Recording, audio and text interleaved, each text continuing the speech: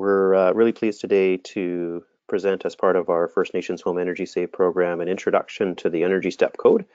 And we've got a couple of great presenters to talk about it and really to help provide some of the kind of tangible examples of what we're talking about when we talk about Step Code.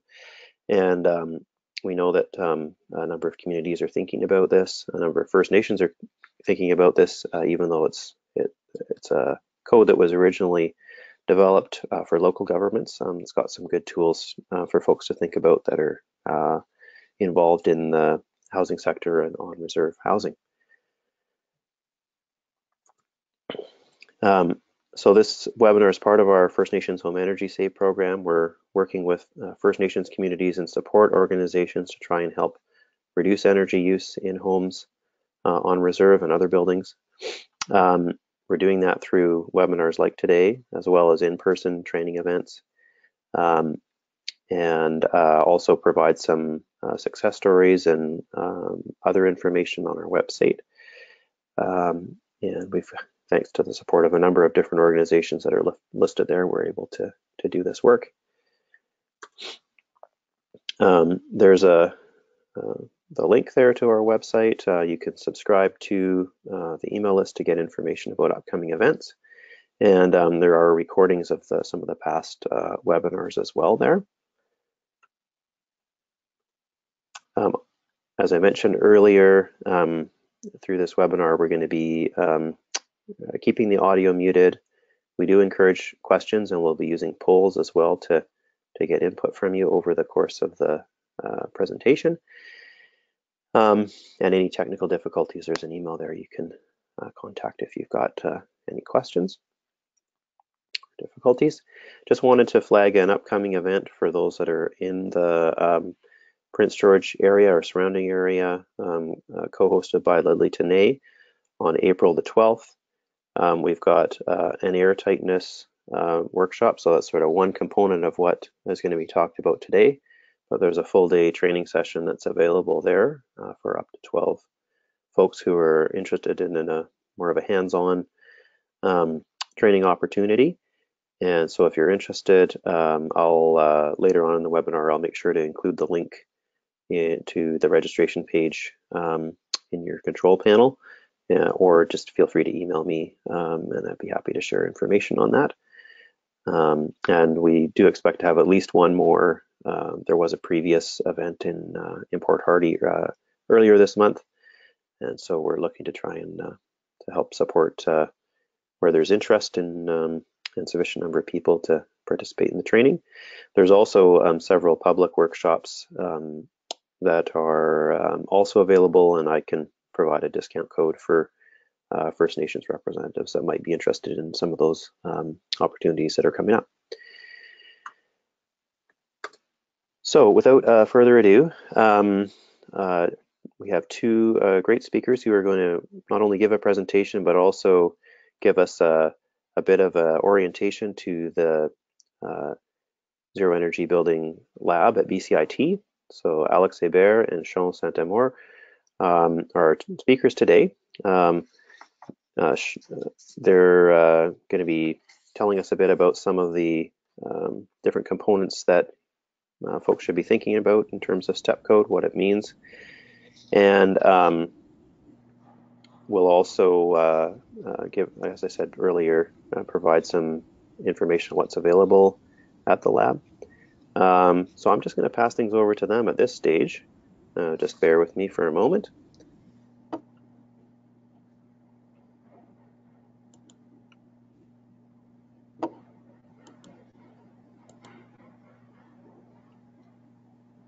Okay, hello everyone. I'm gonna see if I can set up the system so you can view both the webcam view and the PowerPoint. So maybe Jim, just before we get going, can you let me know, can you see our screen, our PowerPoint, and Yeah, the screen looks great. Sorry, we can see your PowerPoint. There's no video if you're planning to use that at the moment. So we don't need to share the webcam really, but now you might be seeing us. Yeah, There you go. So the webcam is not too useful at this point, but maybe just so that Shaun and I get a chance to introduce ourselves. And then the webcam will be useful because we will actually take everyone on a tour. So maybe everyone, if you can be patient, we'll do a bit of a PowerPoint presentation, and then we'll pause and get you to see some real wall assemblies and some real examples of construction details that get you to different level of performance. So yeah, in a nutshell, my name is Alex. I work at BCIT. I'm in charge of a learning center called the Zero Energy Building Learning Center. And this is Shaun St-Amour. Good morning, everyone. I'm Shaun. I'm the product consultant with 475 High Performance Building Supply. I'm also instructor here in the lab teaching the Passive House Tradesperson course. I also organize monthly Passive House socials, as well as I'm the co-chair of the Home Builders Association of Vancouver's technical committee. So if you're ever in the Lower Mainland, let me know if you want to attend one of those events so you can continue on with the education and all the fun that we have down here in Vancouver. Okay, so without further ado, we're gonna stop talking about ourselves and start presenting on today's topic. Before we get going, I always like starting my presentation showing you a short video. So I'm just gonna switch my screen here and get you to watch the first minute or so of the video, and I'll be back in a second telling you why I think this video is important here. And maybe just switch off the video of the camera so people can get a good view of it, Alex.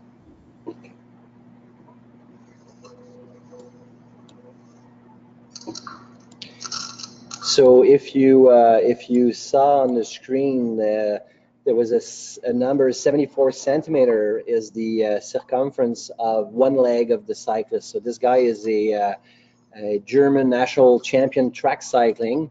One leg 74 centimeter, that would be 29 inch. So if you look at your waist, your belt, I'm a 34.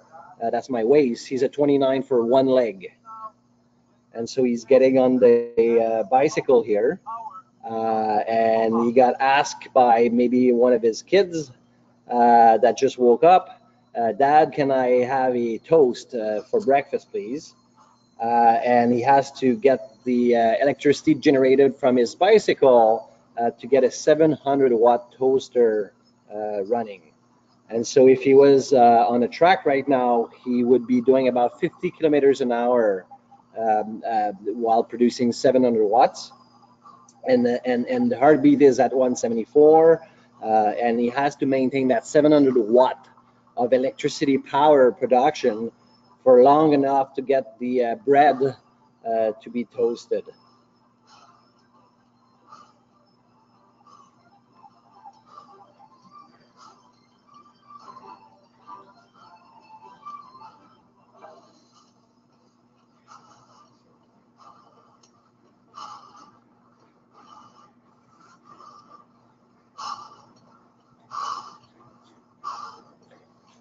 He's almost there. As you can see, he's still around 700 watts. And finally, the toast is ready. So let me just switch screen again. Make sure I get you back on my PowerPoint here.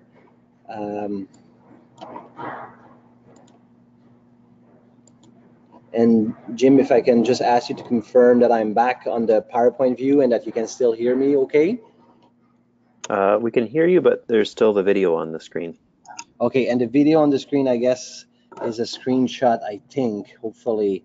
Oh, yeah. Yeah, perfect. Okay. Yep.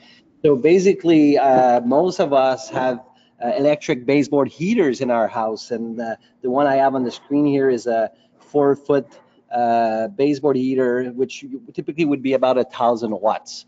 I live in an apartment in Vancouver that is about 1,000 square feet, and I have 9 1,000 watts baseboard heaters that are not running all together, but they are all needed from time to time to keep my apartment warm. And as you can imagine, my apartment hasn't been built with energy in mind. It doesn't have very thick walls. It doesn't have good windows. The assemblies are not airtight and so on. So I have a lot of heat losses through the walls, and therefore I need more baseboard heaters. And I kind of like the analogy of the German cyclists because it gives you an order of magnitude of how much energy is needed to power a home. So if you had a friend who is a world champion, he could maybe power, 2/3 of a baseboard heater for you for a few minutes, and that's it. Of course, if he's biking from the inside of the home, he's also giving off some heat, which skews the data a little bit. But to think of an analogy, I'm getting the cyclist in the shed at the back as my power plant, and I really cannot get much out of these guys. If you were to have a house that was built like my house, you would have to have a lot of friends who are cyclists. So I'll come back to the numbers on the screen here later. They're going to make more sense when we move to the next slide. So anyway, I'm just trying to get you interested in the topic. The topic is, hey, if we're going to build a house, might as well have good walls, make those walls well insulated, make them airtight, so that whatever energy we pay for, precious energy, we keep it inside and we don't waste any of it. So the agenda is divided between an intro to the step code and an intro to building science that is required to get to the step code. I'll do the first part. I'll do the intro to the step code, and Shaun will then go and tell you a bit about the building science of it and give you a tour of the lab. Housekeeping, I guess we don't need to do that because you're at home. You know where your emergency exits are and where the washrooms are, hopefully. But just so you keep in mind, we're going to move to the instructor cam. Of course, if Shaun is actually not wearing a helmet like this, it's a very simple webcam we're using, but you'll have to give me some feedback if I move too quickly or if the image is not clear enough. We're not equipped with the highest end of digital audiovisual equipment, so you'll have to let us know if we are having any problems. So next slide. Before I get going, just a quick acknowledgement. The slides for the next 5 slides are actually an extract from a presentation that was prepared by BC Housing. So thank you, BC Housing, for allowing us to use these slides. Yeah, here we go. So the energy step code, maybe Jim, if you have a chance to do a poll, I would be curious to know how many in the room have heard of it. It's a fairly new policy in the province. I usually only have a percentage of the class that has heard about it. And then when I ask whoever heard about it to come at the front and explain what it is, it's usually nobody. So I'm not sure, Jim, should I wait to see what the poll results are from who knows about the step code? Sure. It's a slightly different question. It's just the question is, are you considering adopting the step code in your community? Yeah. Okay. Yeah, that's definitely good enough. That would also mean that you know about it. So that's great. So and am I seeing the results if I click on the? I might have to read the results out here, so I'm just going to let people. I think everybody.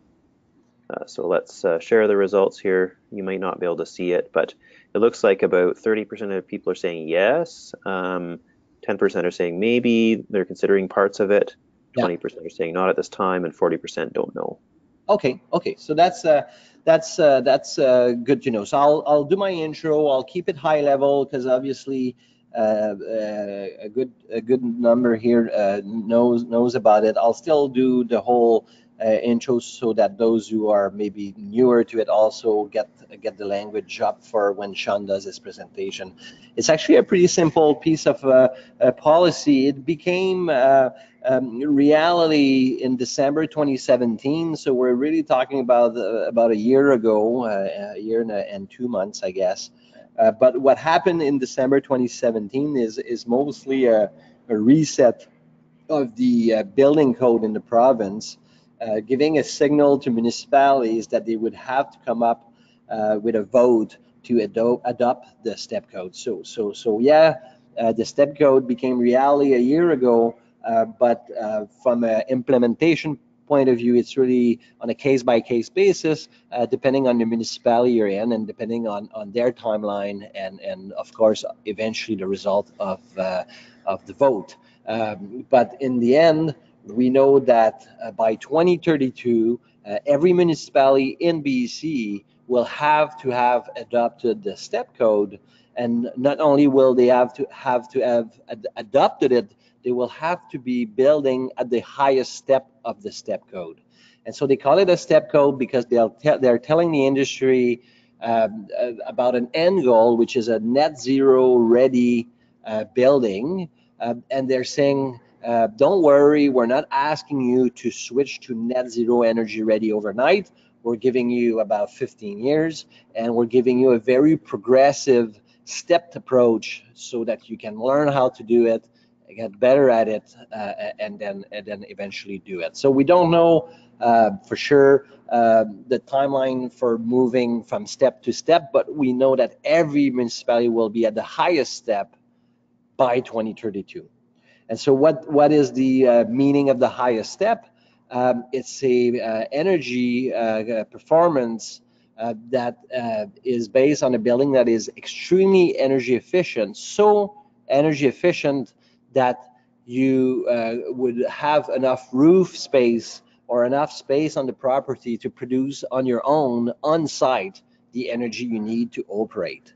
And so if you look at the numbers in the building industry, about 60% of the heat of the energy consumed in a house is from heating and cooling. A net zero ready building, the building everybody will have to build by 2032, would barely need any heating and cooling. So that if you were to produce your own energy, your own electricity on site, it would only be for the lighting, for the computers, for the fridge, and other small appliances. So the only way you can get to a point where you're net zero ready is if you have a building that is extremely well insulated, built with air tightness in mind, so that the number of baseboard heaters that you need in winter is very small.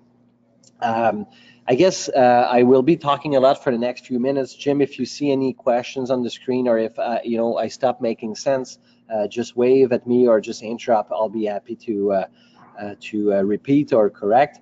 But I guess all I need you to understand now is that we're trying to get somewhere by 2032, and that somewhere is a world where we build buildings with thicker walls, more insulation, better windows, and so on. The step code has multiple steps. Step one is today's standard. It's actually status quo with the existing building code.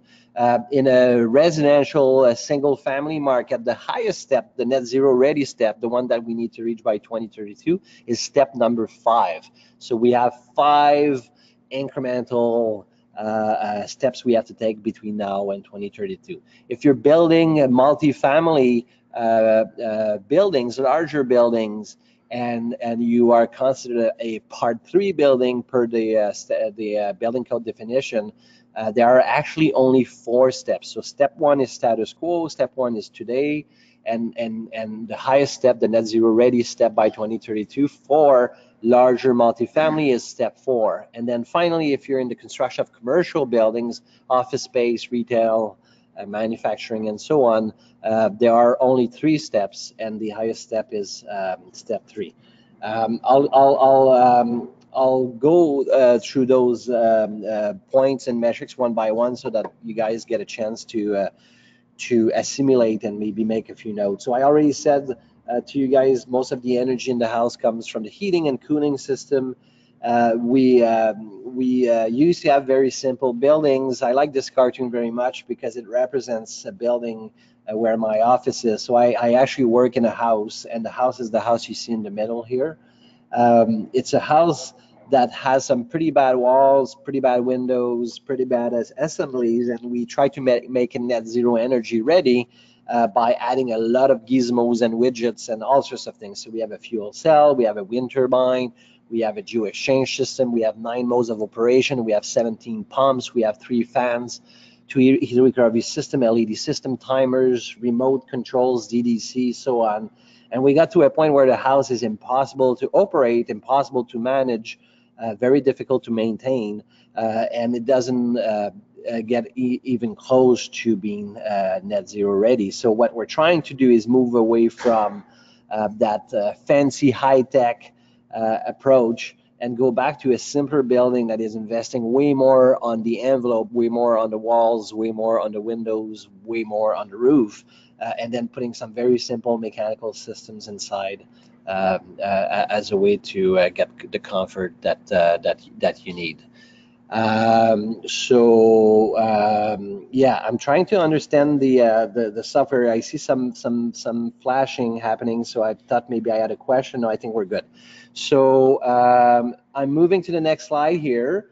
I told everyone that the energy step code is a way to get to net zero. What does it mean for you as a builder? What does it mean for you as an architect? What does it mean for you as an engineer or anyone involved with the design and the construction of a building? Well, it means only 3 things, and it's actually quite simple.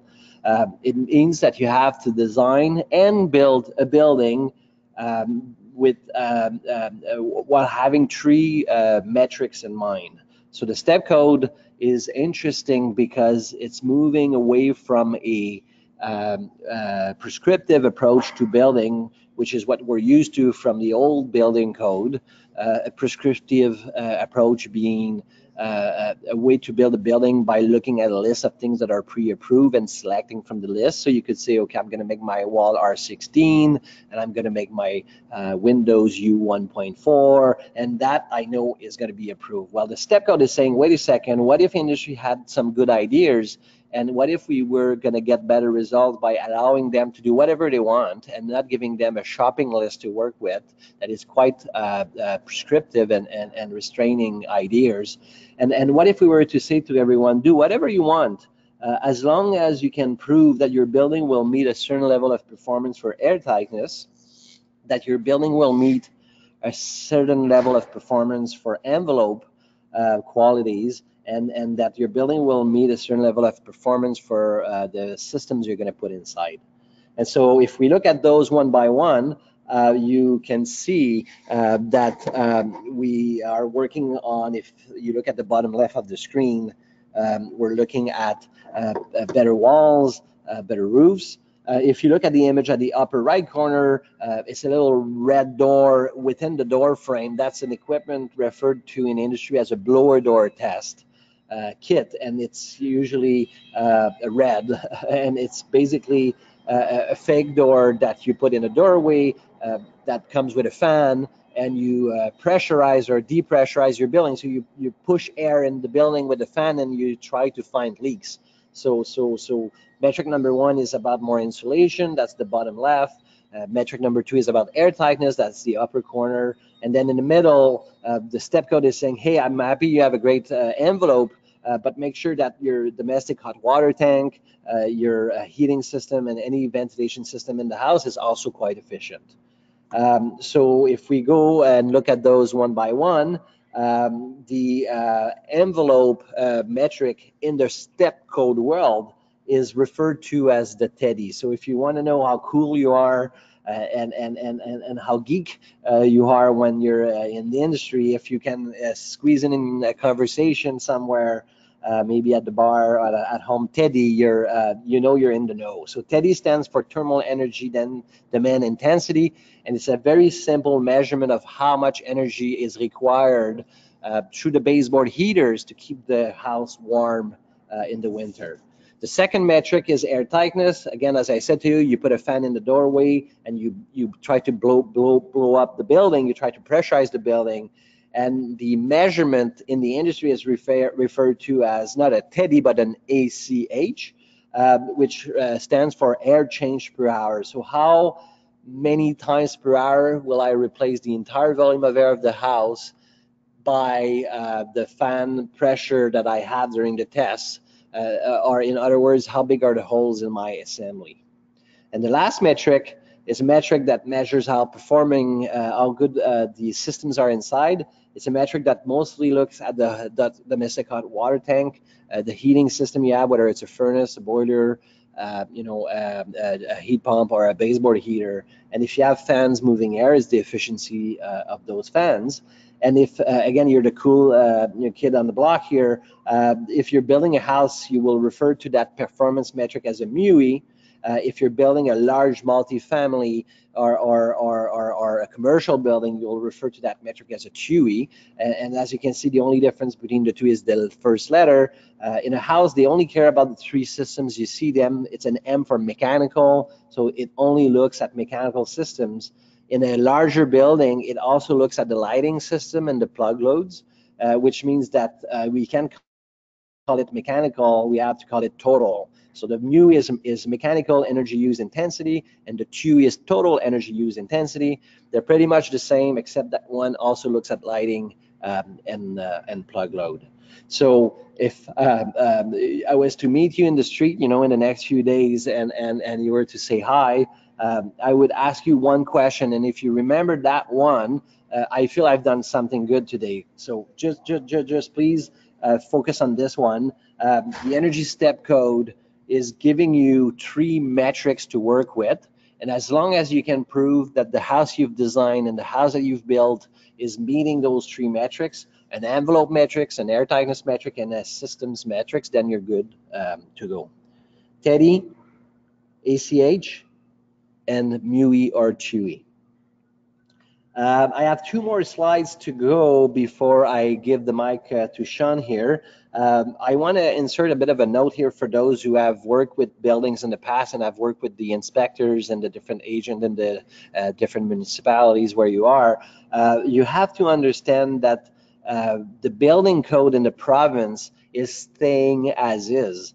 The building code has different sections in it. The building code talks about safety, it talks about health, accessibility, fire, structural integrity, and it also has a small section 5 on the screen in front of you right now, that talks about energy.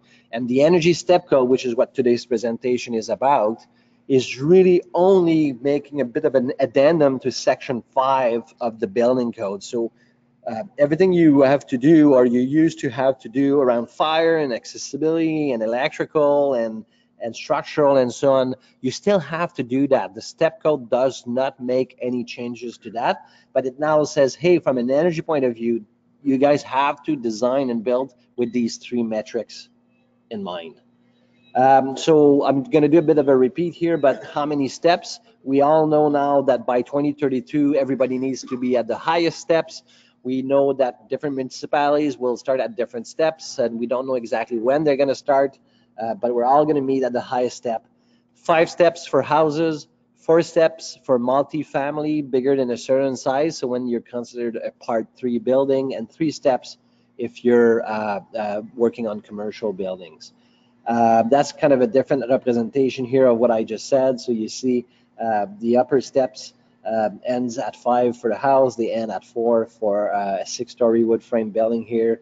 It also ends at 4 for a larger concrete residential building, and the office building on the far right, the highest step is actually step 3.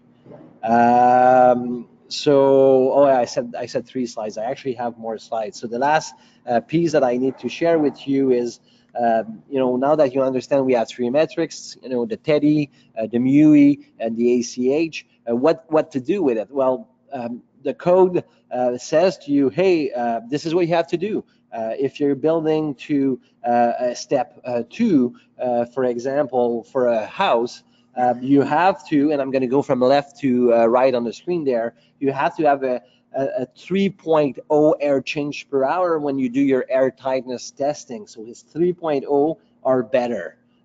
If you were to do an energy model of the house, it would show you that your mechanical systems, so the MUI, will use at step 2 no more than 90 kilowatt hour per square meter of building per year. And that same building would use no more than 60 kilowatt hour per square meter of building per year for the heating part. So that's the TEDI. And as we move up the scale, you see that we get to a point where those numbers keep going down. And at the highest step, so in 2032, when we all meet again, that same house will have to be built at 1.0 air change per hour, 25 kilowatt hour per square meter per year for the MUI, and then 15 kilowatt hour per square meter per year for the CHUI. I'm not going to go through these numbers here. Just know that they are in the slides, but the numbers are slightly different if you're building a larger building, multifamily. And then if you're doing commercial, it's also quite a big task. And I have these photos of my German cyclists on every slide here. I can tell you that if you build to 15 kilowatt hour per square meter, which is the TEDI for the highest step in every of the category, you're pretty much at 10 watt of baseboard heater per square meter. So if you live like I do in a 1,000 square foot apartment, which is a 100 square meter apartment, you will need 1,000 watt of baseboard heater to get the apartment going. So as I told you when we first met about 30 minutes ago, I have 9 1,000 watt baseboard heater in my apartment. If my apartment had been built to the highest step of the step code, I would only need 1 baseboard heater. So I would go from 9 baseboard heaters to 1 baseboard heater. So I'm going to give the mic to Shaun here. I told you if I meet you in the street next week, I want you to remember the 3 metrics: an envelope one, the TEDI, an air tightness one, the ACH, and a mechanical one, the MUI. But it would be nice if you could tell me that there are anywhere between 3 and 5 steps. That no matter what type of building, the highest step is a net zero energy ready. Everybody's going to meet at that level in 2032, and that I'll need someone to do an energy model to see if my building actually meets those TUI and TEDI and ACH. Okay, so Shaun has a little bit of PowerPoint to do, and then as soon as he's done with the PowerPoint, we will go with the live helmet, the instructor cam, and give you a tour of the lab and show you some real wall assemblies that were built to the different levels of the energy step code. So I'll give it to you, Shaun. Excellent, thanks, Alex. I'm going to speak a little bit louder because you might hear some construction work in the background. That's the students that are doing the carpentry class. So if I'm yelling into the mic, just let me know, but I want to make sure that my voice comes out pretty clearly. So diving into the building science, again, when the whole approach about step code that Alex talked about is the envelope first, and it does require a good understanding of the building science of what's happening in the walls once we make them thicker. So we're going to go over those details, and then we've got some mock-ups that will actually show how it is applied. So what you'll remember from today, from my part, is 6 principles of high performance, 5 rules of building science, 5 critical barriers and building science rules, and of course you've already learned the 3 energy step code metrics. So again, we're just going to go through this before we dive into the tour. So building science rules. So the 5 rules is heat flow is from the warm side of the wall to the cold side. And so typically in our kind of climate, again, it's going to be from the inside to the outside for a good portion of the year. And that's pretty much generic for all the different zones in BC. Excuse me. Moisture flow is from the warm to the cold again usually. Vapor flow is from more to less. Airflow is from the higher pressure to lower pressure. And of course, we've got gravity, which is acting downwards. So we look at the 6 performances of high performance construction. We have lots of insulation, continuous air tightness, minimal, if not no, thermal bridges. So again, we're eliminating thermal bridges, high performance doors and windows, a super efficient heat recovery ventilation, which is commonly known as an HRV, and of course, mining your machines. So again, your all your systems, appliances, and equipment ideally is energy performing to Energy Star. So let's look at Shaun. those. Yeah. Shaun, can I just ask somebody asked a clarifying question here? What's a thermal bridge? So it is a material in the wall where heat flow can go through it. And so if we look at a stud, for example, the stud is surrounded by insulation, but heat could be being removed from your interior space through the wood stud. But if we cover the walls, like we talk about putting a sweater on a house, that exterior insulation is stopping the heat flow through the studs. That's another example. You can have it through metal, again, which is a really good conductor of heat. Window frames typically are not super insulated, so there are a weak point in your envelope, and so heat flow could go through those two units. So good question. And when we get to the mock-ups, we'll break that down in more detail so you can have a visual of that question. Okay. Sounds good? And maybe just one more clarifying question is what a heat recovery ventilator is, and somebody asked, is that the same as a furnace? So yeah, sorry, a little bit of a complicated question because you could put your HRV connected to the furnace, but typically when we're getting to high performance, it's a separate piece of equipment that is, in a sense, the lungs of your house. It is bringing in fresh air and expelling out stale or moist interior air. But what's nice is that the interior air that's already heated, it will exchange in the unit heat in coils, so that as the air is flowing outwards, the incoming air will receive that heat and be able to come in and maybe have a slight, like 1 or 2 degree temperature, but with the interior space it'll warm up quite quickly. So we do have an HRV in the lab that we'll show you. That's one of the more high performing ones used for passive house projects. So we'll show you that unit to again clarify. Great, thanks, Shaun. Okay. So we look at the principles. So continuous insulation. Where again the easiest way just to describe this is, as I just said, is putting a sweater on a house. It's one of those things when you were a kid and you said to your parents, that you're cold, and instead of turning up the heat, they're like, hey, put on, a sweater, put on some slippers. So now we're taking that same concept and applying it to our houses. And in doing so, we're going to make them more airtight by having a continuous air seal layer around the envelope. So you can see that as number 2. In the passive house, we deal with an air exchange of 0.6, but step code 5 would require a 1.0 ACH at 50 pascals.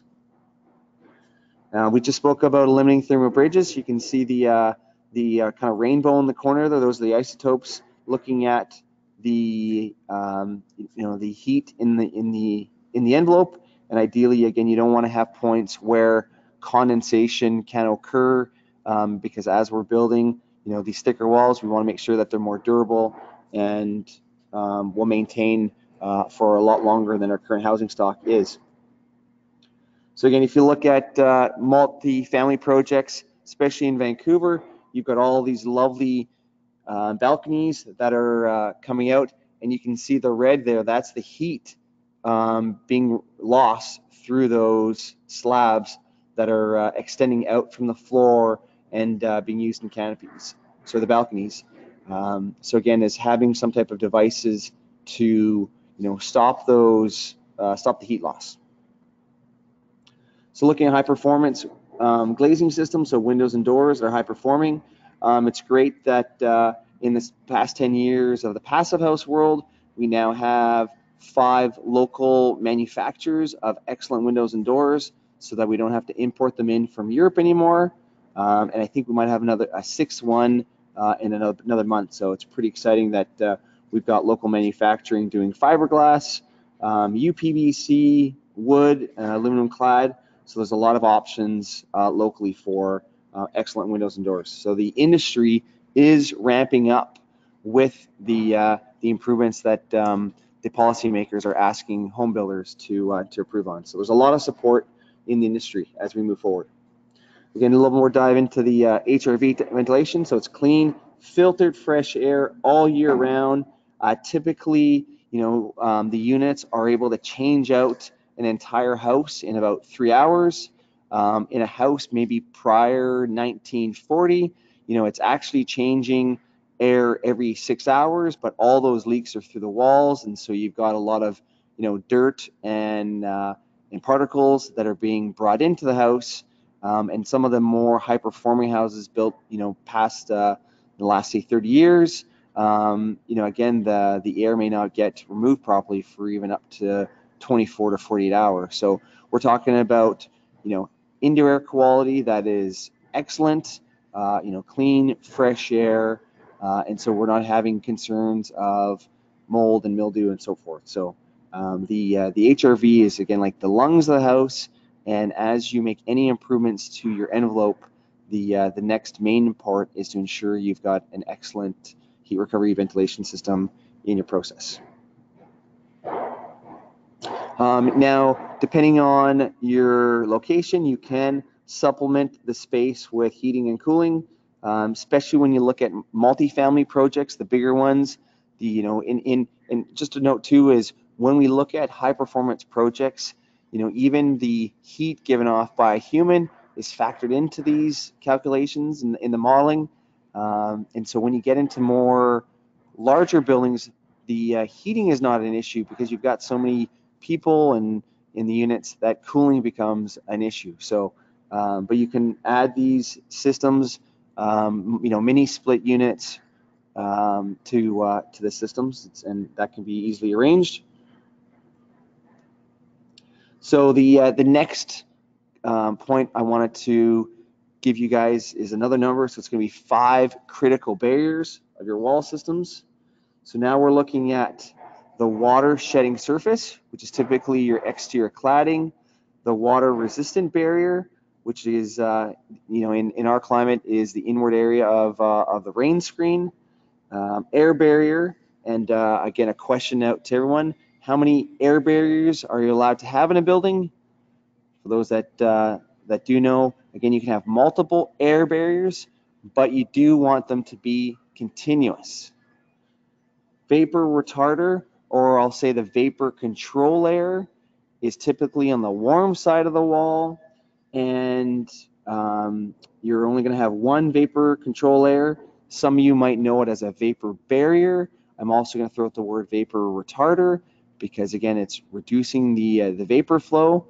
So I'm just going to call it the vapor control layer. Okay, and then the big yellow section there is insulation, and so now we're looking at insulation in the bats, and we're also looking at the option of having them on the outside and have exterior insulation.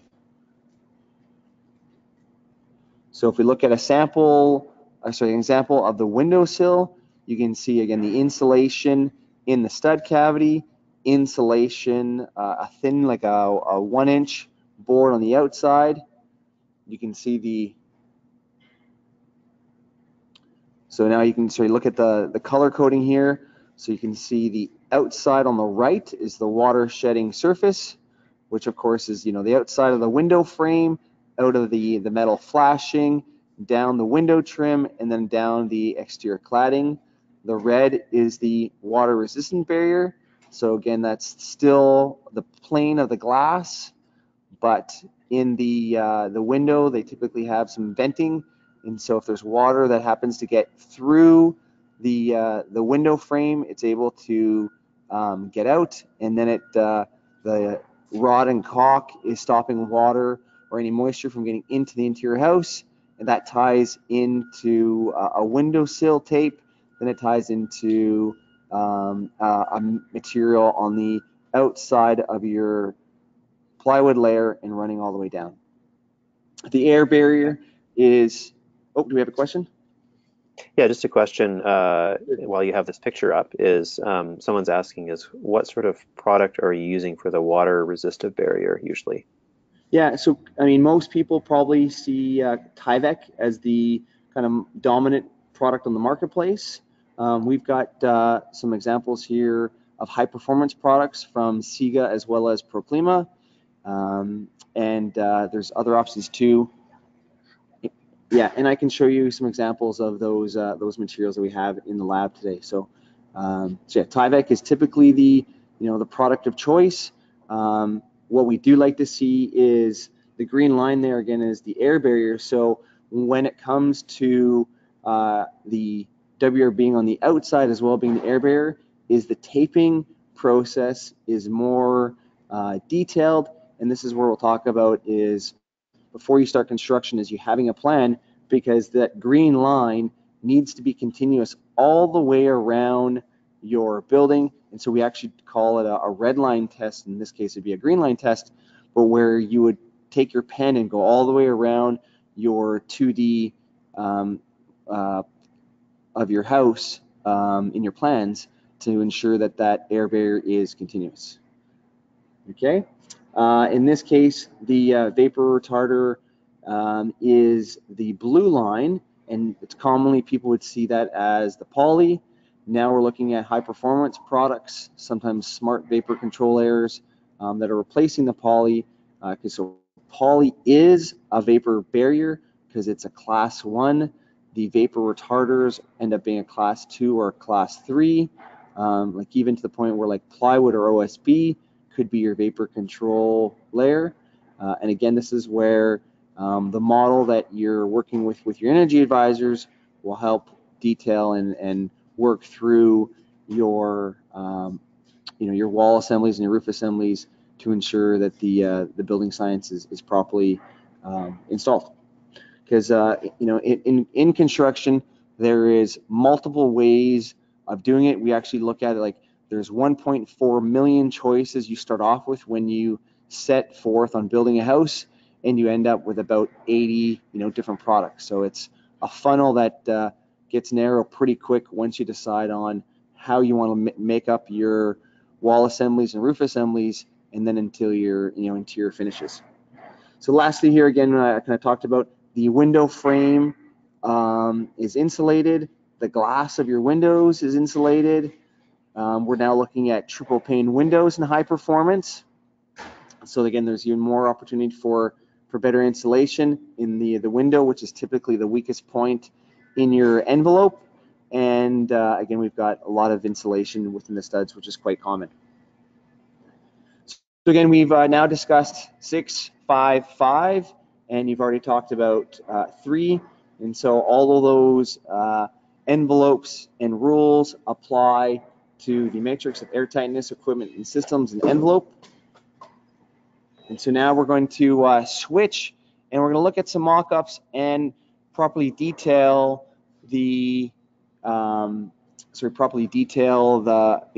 critical barriers, so you can see from not just the the sketch to the drawings. So we're just going to transition here real quick to the mock-ups, and I'll show you in 1 second. So just take a breather, have a sip of water or coffee, and we will switch the lab. So I'm gonna move this. Where's this one? I need this. Yeah. Or no. That one. This will go. Let's leave it. Oh, you need that one. Yeah, we'll reconnect. Okay. And then the computer here for me. Try to use the computer. Leave the computer here. You can even give me power if you want.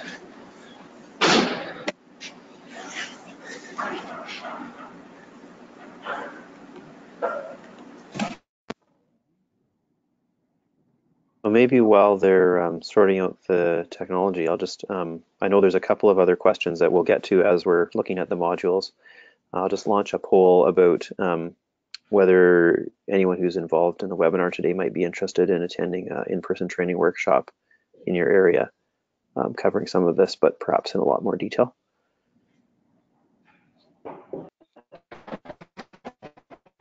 Okay, so Jim, I think I'm connected now. I was thinking I'm gonna stop sharing my screen. Okay. Or maybe I'm just doing a Or maybe poll I'll right let you. now. So I'm just doing a Okay. poll, Alex. So just I'll just share Okay. the Well, results, and then we and can, and then an extra 2 minutes is good for us. So I'll yeah, let you finish the poll. Yeah. carry on. But if you stop sharing your screen, then that'll give you a bigger picture for people to look at of the video. So it looks like about half, or a little more than half of people are interested, for sure, in a in-person training, and a few people maybe, and about a third not at this time. So that's great. Thanks very much. That's useful info for us for future planning. Okay, so I believe I'm not sharing my screen anymore. We can still see it. So Okay. if you go under sharing and press stop showing screen, there's a big stop button. Yep, there we are. Okay. Okay, good. Yep. So you'll see Shaun in a second. I'm just going to add, I made a note here. I guess I forgot to mention before Shaun got to do his presentation. A lot of people are talking about passive house as a reference standard in the industry, and for good reasons, because it's an excellent standard. It's very easy to follow. The link between step code or energy step code and passive house is quite simple.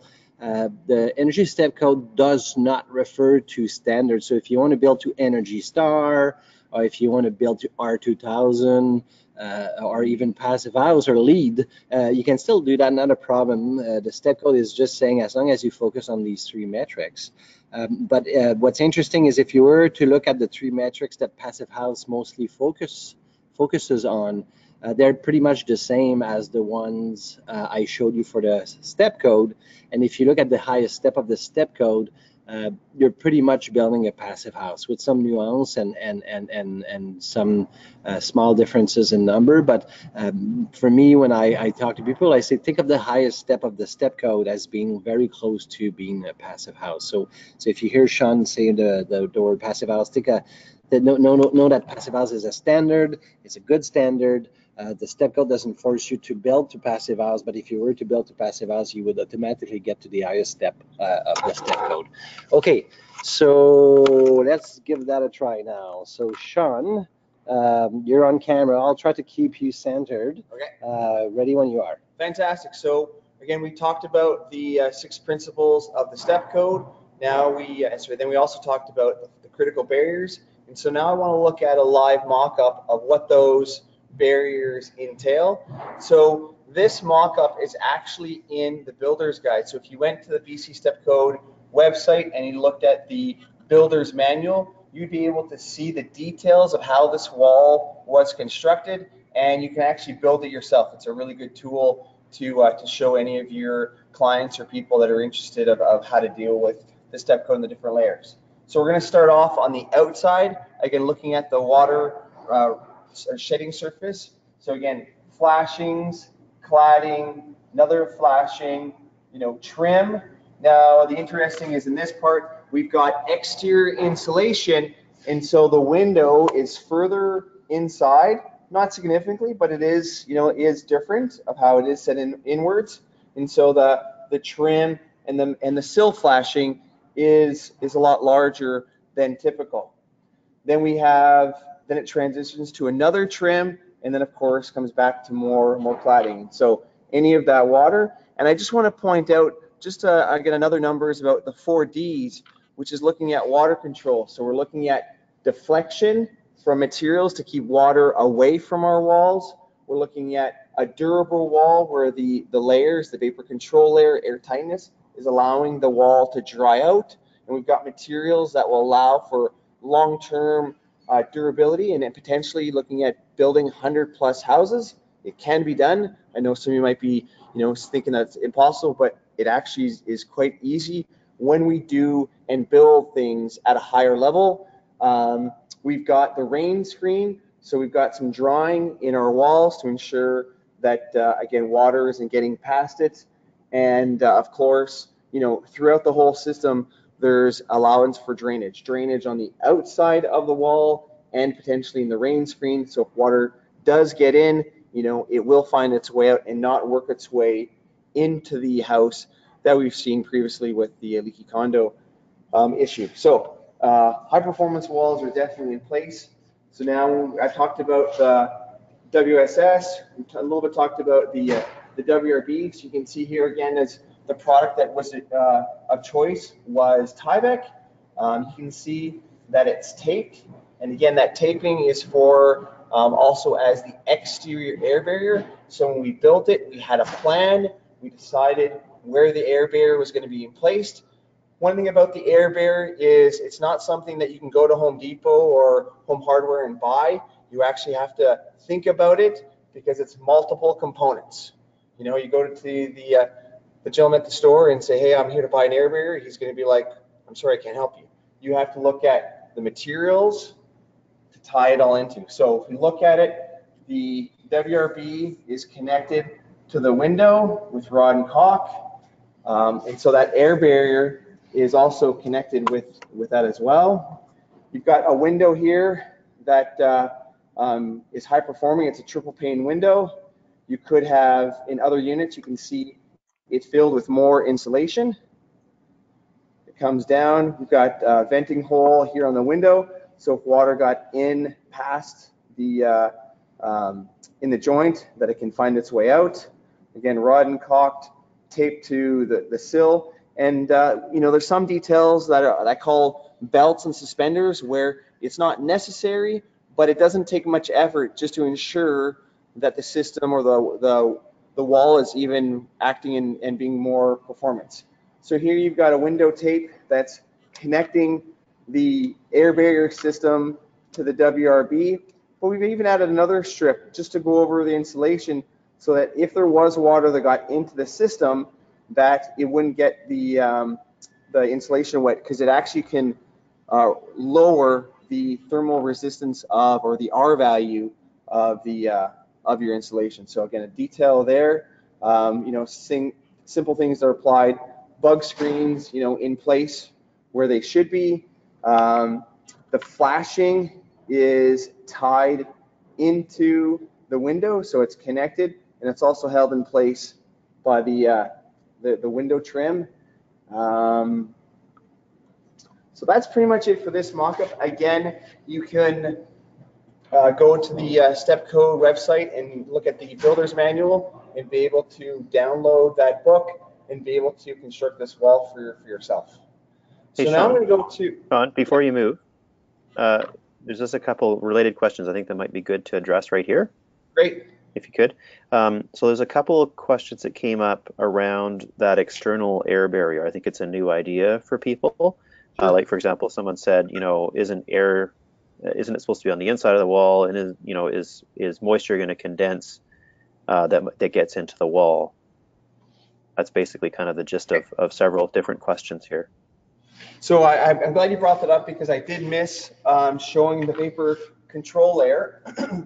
So in this application, the poly is acting as a vapor control, you know, an extensive vapor control barrier. In this particular one, because this one would be more of like a step code 2 or step code 1 wall, where the air tightness metric is only about 3. That's where, you know, they've got the 1 line. When you look at step code 5, you are looking at having potentially more air barriers, because the vapor control layer will typically be your air barrier as well as an exterior air barrier approach. So in this case, the poly, the vapor control layer, is stopping a lot of the air getting through the wall. But the problem is, though, it's not continuous, so you may get air moving up into the joints. But most time, that exterior insulation is stopping any condensation happening in the structural part of your wall and what happens still outside. So that's where, again, the sweater really helps to ensure any condensation would happen outside of your air barrier and your vapor control layer. So I'll just, hopefully that answers the question. And I think you had another one. Yeah, I think that's the main one there. Man, whoever asked that question, hopefully you can just type in the question box again if it hasn't quite answered it, if there's something about it. But I think it is. I think for folks, it's it's a bit of a new idea. I think that there are multiple barriers to air movement through the wall. And so, Alex, here I turned the camera to do a bit of a selfie here. It is where most of the confusion is when we do the teaching, because there's an understanding of most of the time there's an understanding of what a vapor barrier is, and most people still use poly, and so people refer to it as poly, and we know that poly is on the inside of the wall, just before the drywall. Then we talk about WRB, which is one of the other 5 layers, and if I say a Tyvek, you know, or a Typar, people kind of know what it is. It's really when we bring in the concept of air barrier that people are scratching their head a little bit. And that's because an air barrier can be anything as long as it's air impermeable and it's continuous, right? And so to answer the question, the air barrier can be exterior, it can be interior, it can be both. It can be interior on the ceiling using your poly, and it can be exterior on the wall using your Tyvek, and you do a transition from the outside to the inside using the top plate of your wall, for example. So it gets really confusing for the simple reason that there's no right or wrong answer.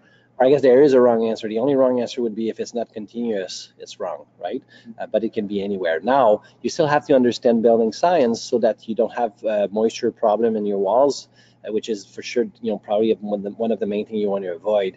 And that means you need a vapor control layer that does, you know, what it's supposed to do. But as Shaun was saying, if you have the right amount of external insulation, which is the extra sweater, you get to a point where the inside of your wall stays so warm all year that you never get below the dew point inside the cavity. And if you never go below the dew point inside the cavity, you never get water vapor turning into water.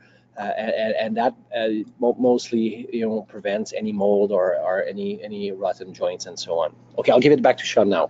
So before we go to the next mock-up, I just thought I'd just show you in the lab again, we've got all the different types of insulation that you could be using. You're using the foams, mineral, recycled glass, which is, you can even use recycled glass now for below grade. We've got wool, wood fiber that can come into different thickness, even have cork.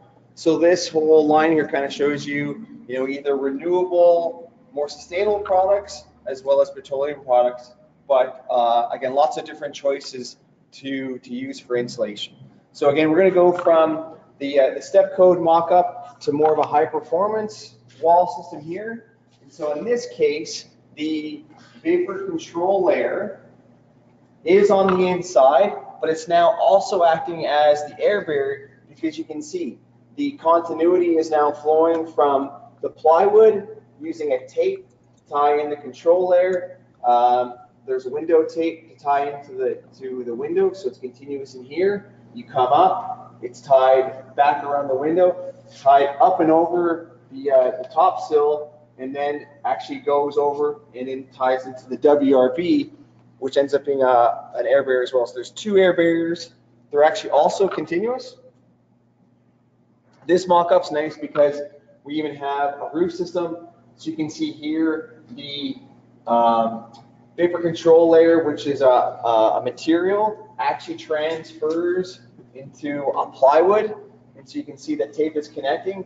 And so above your truss, you can add lots of insulation and you can walk on it. And so it's a kind of a more durable system on your roof where, again, the vapor control layer is nice and tied in. You put a service cavity for putting in your lights. In this case, and one thing to point out that I didn't talk about is there's multiple wall systems you can build. You can do like your standard, construction, which is just a stud cavity.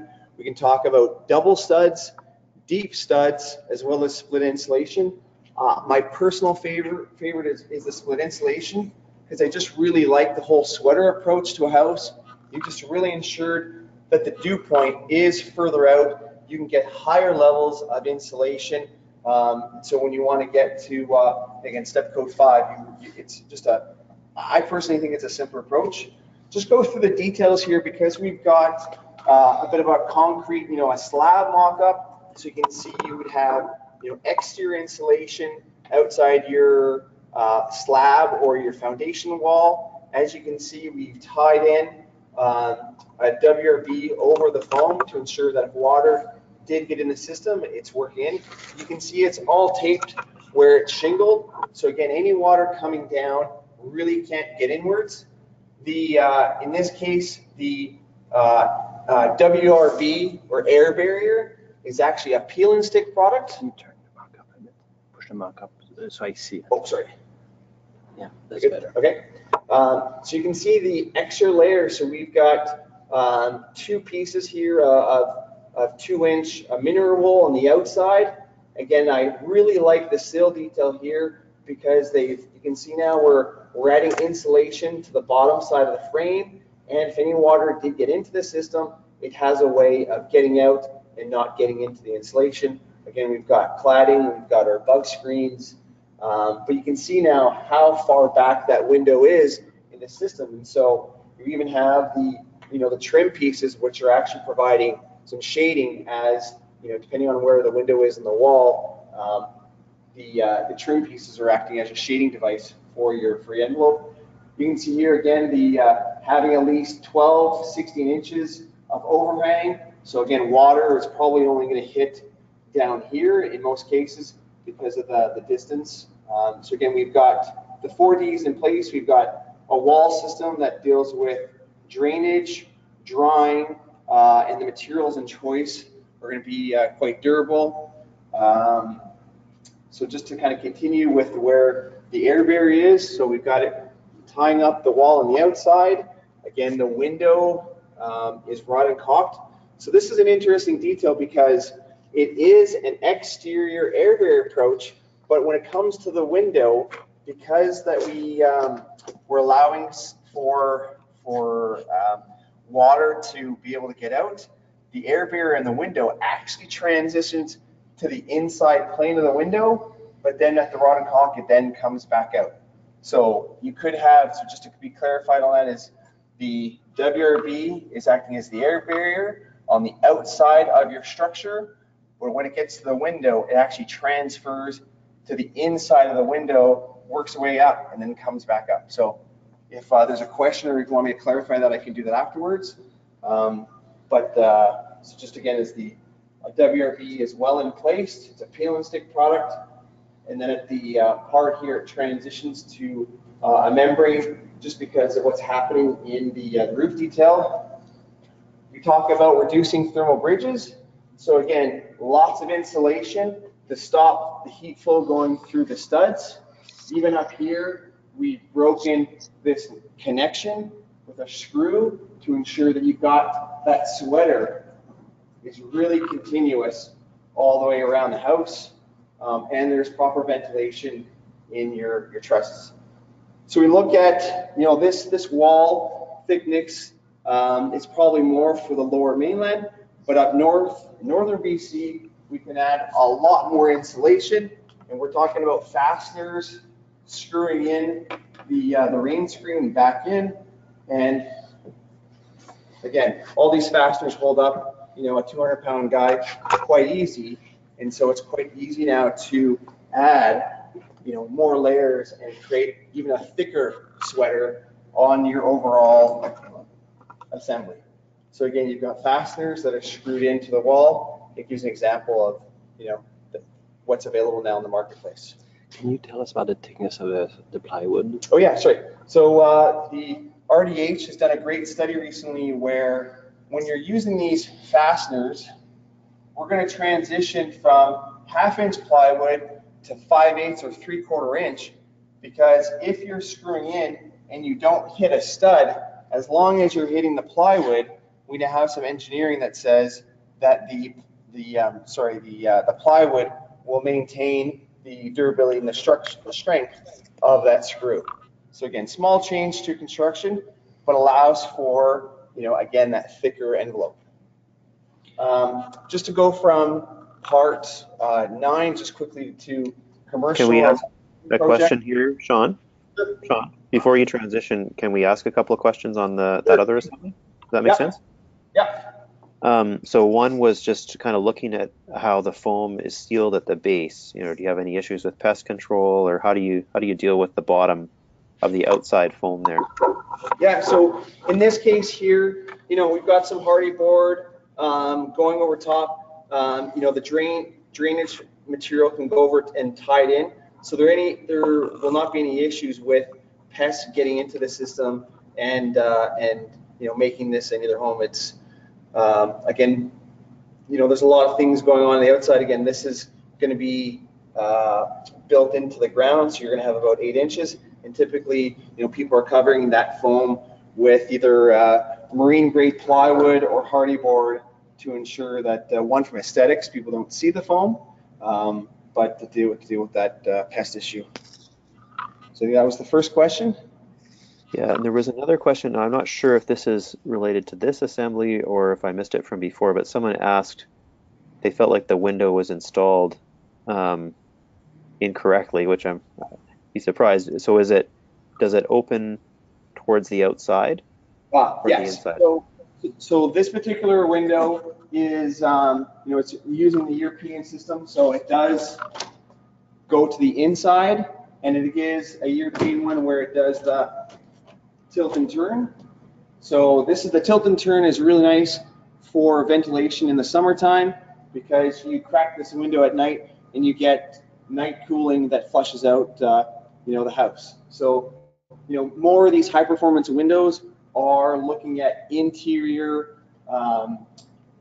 or opening into the interior. And so some people might say, hey, there's issues with blinds, but all that stuff can be easily figured out and discussed to ensure that the blinds don't become an issue. Sure. And a lot of the Europeans are using exterior blinds. It's not commonplace here in North America yet. We do have a lot of companies selling exterior blinds, but I don't think the market is quite ready for that approach yet. Can you tell us why exterior blinds?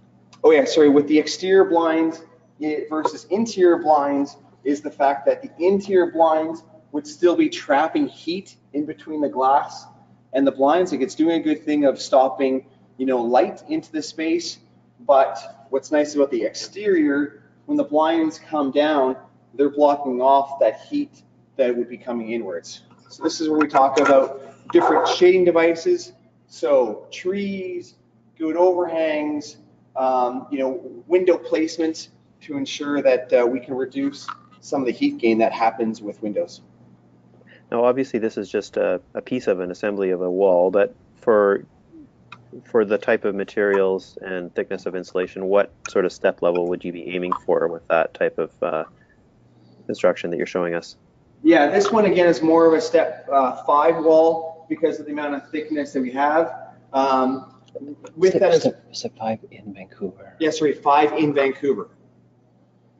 Okay. And again, the model that you'd be creating to get your, you know, your Teddy and your MUI numbers you would be able to figure out how much insulation is required to achieve those metrics. And I guess, Alex, here I'm going to try to do the selfie thing again. Obviously, the colder the climate, the more insulation you'll need to hit the same Teddy, right? So I'm going to turn it again and show the mock-up Shaun was showing. You literally have 2 walls opposite to each other. They're both made out of a 2x6 with some mineral wool batt insulation. One was designed to hit a step 5 equivalent in Vancouver, and the other one was designed to hit a step 5 equivalent a little bit north of Prince George. And you'll see there's actually double the layers of exterior insulation, right? So you see the two layers of insulation on one side, 4 layers on the other side. It's the same crew that built a house in Vancouver. They built a house in Prince George. They wanted to hit the 2032 net zero already, so they needed more insulation in a colder climate. So I'm just going to go, again, we're starting to get closer to our time limit here, so I'm just going to quickly talk about a multifamily or commercial project where you've got a different assembly because it's going to be a metal clad. So the metal stud, we've even got you know, some higher performing steel studs in the system, filled with batt insulation on the interior. It's a curtain wall window system, high performance. So again, you can see how thick that glass piece is. Can you turn it from? Oh, sorry. So again, drywall insulation, looking at a vapor barrier paint approach. And so you can see again, getting thicker levels of insulation because of the steel studs and the fact that the steel studs do allow for more heat flow through them because of the type of material. You can see the metal Z girds that are attached are on fiberglass pieces. So we've got fiberglass in these ones, and we can even have metal with a fiberglass connection.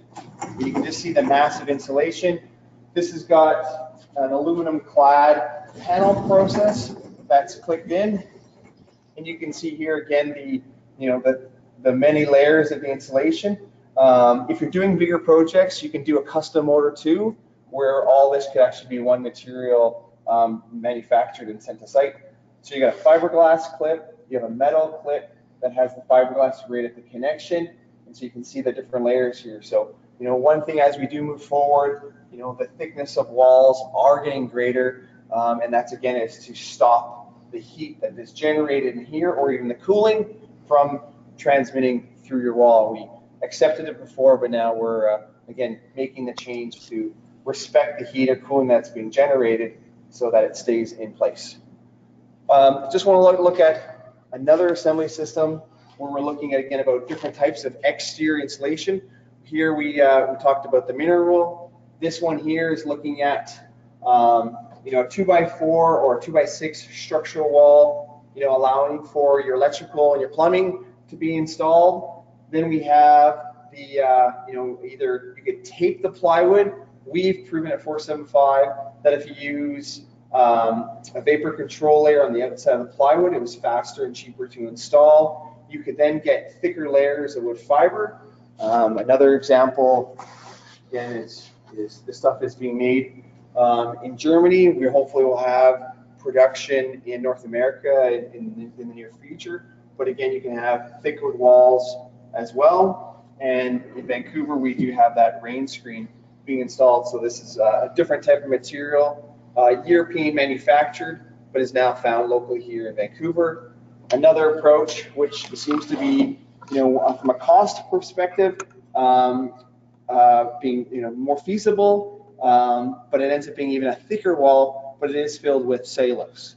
So the eye joists, which are reducing here the thermal bridge of heat flow, are containing the cellulose, and you have an airtight barrier at the plywood, but also on the outside that's holding in the cellulose. So again, we've got lots of different examples. You can talk about liquid applied barriers, foams, taping it. Again, just be aware of the 5 critical layers and the building science. So I think at this point, I just want to kind of recap my topics of the 6 principles. So again, we have, I want to make sure so if you want to say them along with me to make sure that they land in your head, you remember. Again, we've got lots of insulation, continuous air barrier, minimal thermal bridges, high-performing windows and doors, an efficient HRV, and the last one is mining your machines to reduce the electrical amount on those machines. Again, we talked about the 5 critical barriers, the rules, and so I leave you with 6, 5, 4, 3, and again, we should be doing this for today because we have one planet. So that's my recap. Alex, I'll let you do yours and we take some questions. And so, Jim, I know you and I had talked about trying to end early enough to have questions. Maybe I'll give you the mic now. We have 10 minutes to go. I can also move back to the PowerPoint if you want. I think I have one last slide that summarizes everything.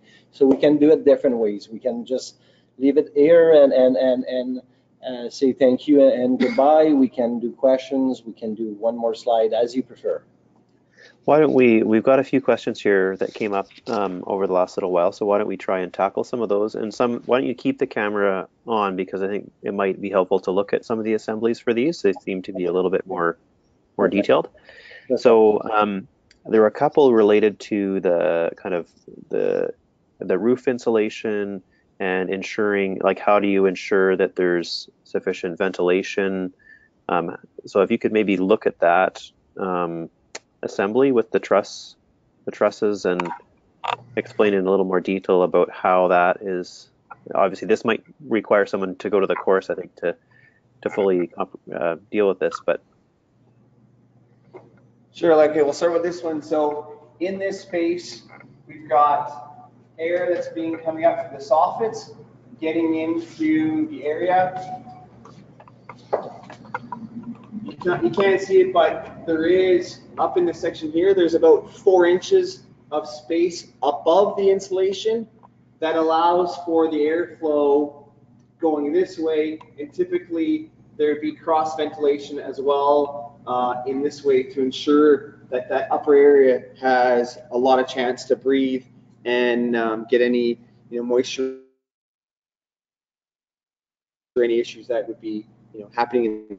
But you can just see the amount of insulation that is in the roof cavity compared to the wall. So sometimes we're talking about double the amount of insulation, and so you think about it, what's giving off more heat on your body? It's your head and your feet. So we're talking about a good toque applied to your house. Great. And the bolt that you're holding there, someone also asked, is there any concern about thermal bridging with those? So, like, how much does that affect the energy flowing through the wall? So it does get calculated. There are different types of screws, like stainless steel screws are more of the high performing ones. Of course, they cost more, so there is dependent on budget. But all of the screws are calculated in your model as a thermal bridge. But again, we have tried to reduce the amount. So in this case, we've got one here. So we got one here, one every foot. I know in one high performing project, I think the energy modeler calculated there was about 1,500 screws.